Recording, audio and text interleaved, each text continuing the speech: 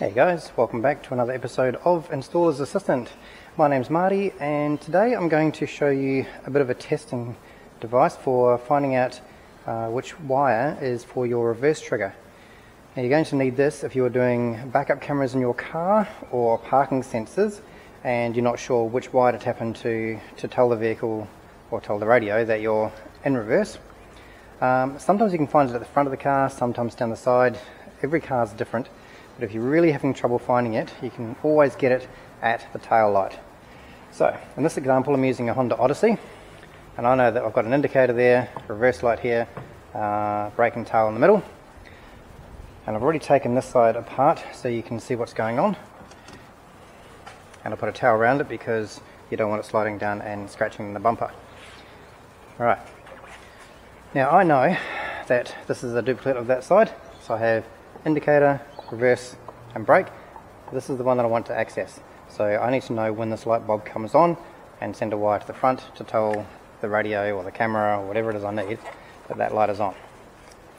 If we look at the back of it, you'll see the same basic thing: indicator, reverse, brake and tail.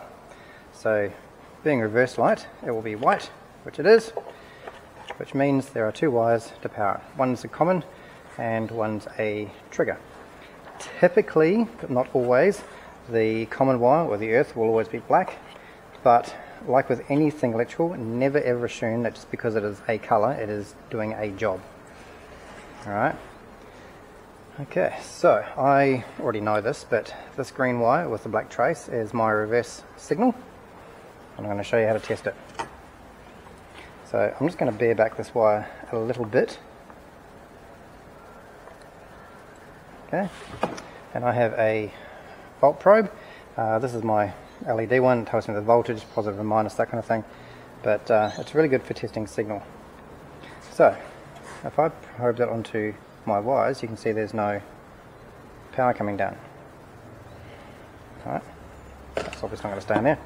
So, we'll hop in the car, turn it on to ignition, and pop it into reverse. Now if we come to the back of the car again, we can see my reverse light is on, and that same wire, I now have voltage. Now just to confirm, we'll pop it out of reverse and into neutral.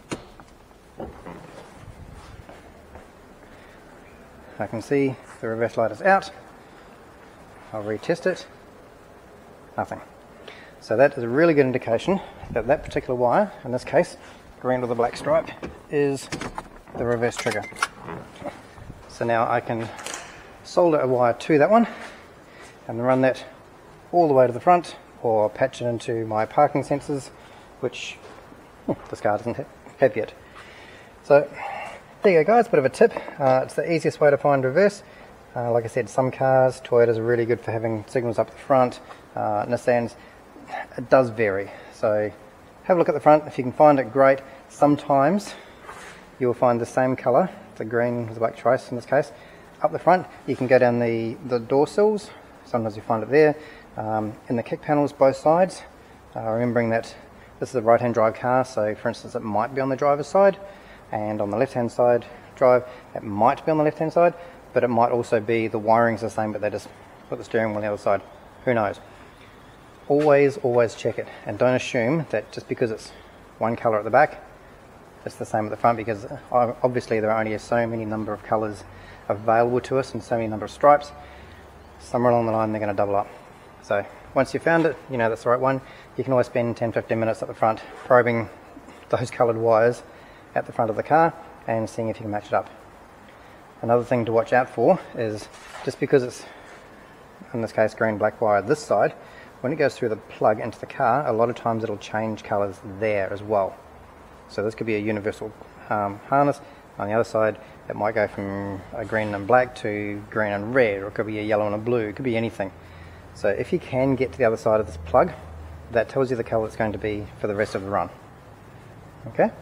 Any questions, by all means shoot me a message. For more tips and videos, please subscribe, click the notification button, and I'll keep posting as I get more information for you.